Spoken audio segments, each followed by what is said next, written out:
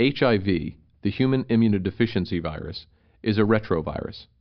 An HIV particle attaches to the host cell membrane by way of the membrane protein CD4. The cell removes the viral coat as it takes up the virus by endocytosis. Using reverse transcriptase brought in by the virus, the viral RNA makes a complementary cDNA. The viral RNA degrades. The cDNA is the template for a second DNA strand. The double-stranded DNA enters the host cell's nucleus and integrates into a chromosome as a provirus. Eventually, transcription produces viral RNA. The viral RNA travels to the host cell's cytoplasm, where some is reserved for new viral genomes and some is translated, producing new viral proteins. These proteins are assembled to form new capsids and envelopes. The assembled retroviruses bud from the plasma membrane.